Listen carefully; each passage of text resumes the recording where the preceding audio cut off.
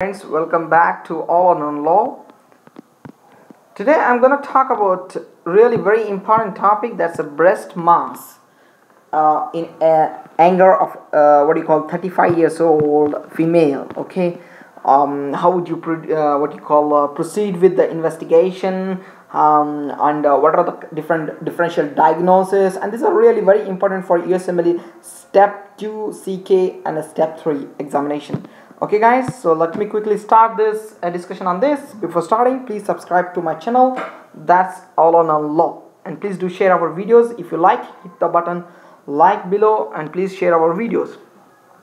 Okay, let's start. The important points for what you call a female with breast mass, and she is very young, thus she is what you call less than 35 years old, and she presents with a breast mass. What you need to do, we know that the most common cause is benign, but we should not miss any important like a malignancy in these patients. That's why if a breast mass is found in a young woman that is less than 35 years, you have to confirm whether it's a benign or malignant. Very good. Okay, so this is a very important point you should remember. Remember, if there's a what you call if a female patient, she presents and she says that she has a breast mass and she has observed for 2 to 3 menstrual cycles, but there wasn't any change in the size, because this can be a type of typical question in USMLE examination. Okay, so what you will do, that will be the question. Okay, because you won't be doing mammography in a woman less than 35 years old or 30 years old, sorry. Okay, because the breast tissue is very dense. Okay, so the results will be very variable, so it becomes difficult to read.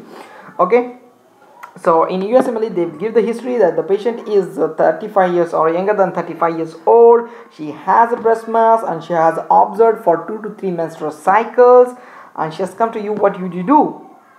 Okay, what you have to do is go ahead with the ultrasound. Remember, ultrasound.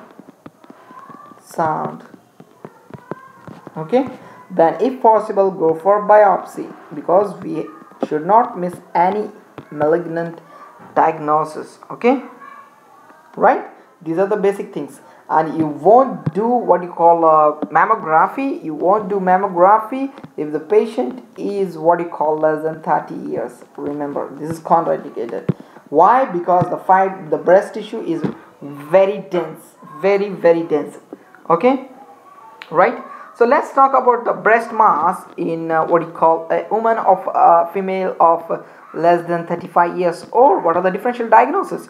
In USMLE examination, try to look for the age of the patient. That's really very important if there's any history of breast mass is given. Okay, so let's start with the first and the foremost is fibrocystic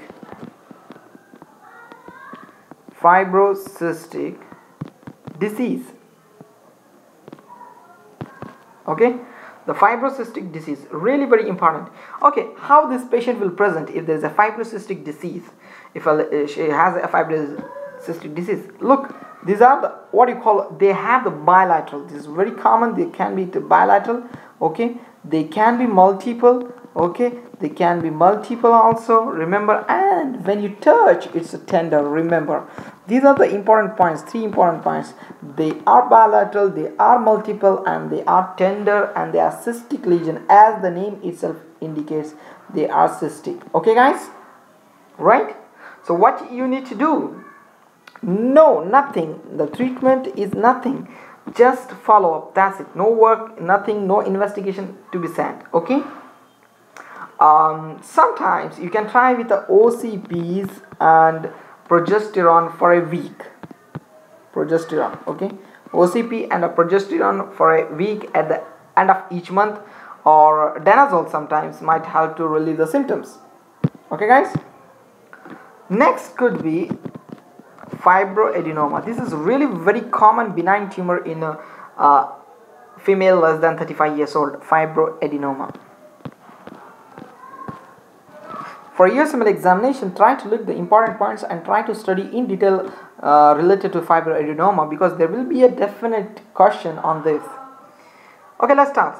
What are the most important points you need to look for in a USMLE case scenario? Is look for it's a painless, very important, it's a painless.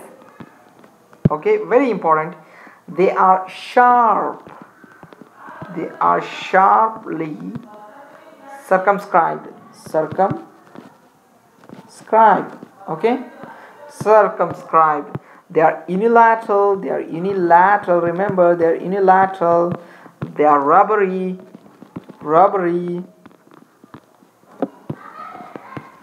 mobile, very important, rubbery, mobile, and they are discrete. Okay, so these are the very common features you see in these patients with the fibroadenoma. Okay, what you have to advise to the patient: tell the patient that just observe this for 1 or more menstrual cycle. Okay, even you can try pregnancy, or sometimes pregnancy or OCPs can stimulate the growth. That's why if she reaches menopause, and there will be a regression of the fibroadenoma. Okay, so because these are estrogen dependent, in a menopause there is no estrogen, that's why they start to regress in menopause, remember. Okay, very important. Well, the treatment for this fibroadenoma is, if there's no treatment, nothing left, let it be like that only. But if she insists for a cosmetic region, you can go ahead with the surgery. Okay, so but remember, there's no risk for the cancer, and recurrence is common. Okay, recurrence is common. Now let's go ahead with the mastitis or abscess. Mastitis, very important. Mastitis are important. What are the points? Look whether the woman is lactating. Okay, lactating. Okay, very important. Okay, usually the patient is the first few months of a postpartum, they develop what you call painful swelling of the both the breast, and they look red. Okay, the nipple may be cracked or fissured, and okay, that's it. What are the history? What is the important history in this? Is the patient is a post pregnancy, post delivery. Okay, the examination of the nipple shows cracked or something, and swollen, and the tender. Okay, so what do you need to do? Nothing, just give the ibuprofen or acetaminophen and continue with the breastfeeding, because if you stop the breastfeeding, the milk will stuck in the breast canals and they cause more abscess. That's why you should drain it off, and you can tell the patient to continue breastfeeding, but try to take the painkiller.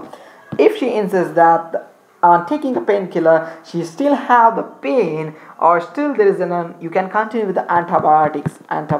Okay, if on this antibiotics, even though she has mastitis, you can go ahead with the surgery and drain. Okay, that's it, right?